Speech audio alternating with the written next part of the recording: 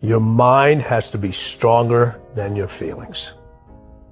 Your mind has to be stronger than your feelings. Think about every poor decision you've made in your life. Gosh. There was more emotion that was involved in it than there was mind. Yeah. I don't care how good you are in anything. You don't have discipline, you ain't nobody. Right. You're nothing without discipline. Because you give up under the slightest struggle without discipline. 100%. I mean, discipline is doing what you hate to do, but do it like you love it.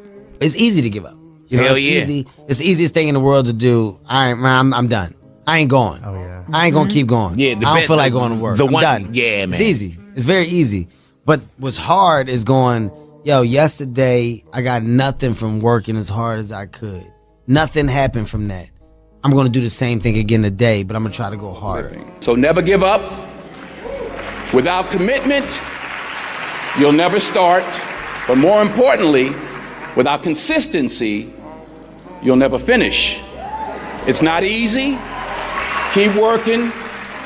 Keep striving. Never give up. Fall down 7 times. Get up 8.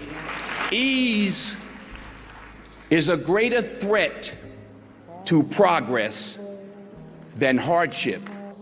Every single one of them. Think about it. Really wise. Your feelings keep you in bed. Your mind tells you, get up.